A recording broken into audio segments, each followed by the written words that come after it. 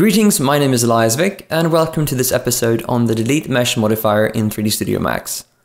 Now, the DeleteMesh modifier is essentially deleting your mesh or parts of your mesh depending on your selection. So to demonstrate this, I'm going to make a box in my scene, make this into a 10 by 10 by 10, and then convert it into an editable poly, and then go to the modifier list and apply the DeleteMesh. And as you can see, it removes your mesh.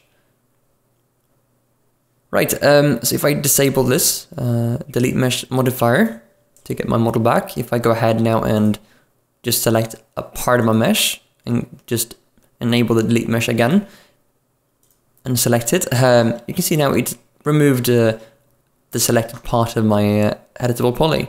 If I go back in here and select two more of these and go back to the DeleteMesh, it's removing those parts. Very simple. If I have nothing selected, it's removing the entire thing.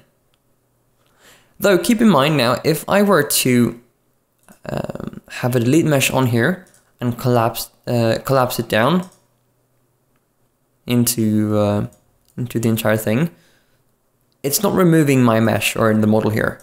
I can still select it again if I wanted to, and you can still see in the Scene Explorer it's not really removing the mesh.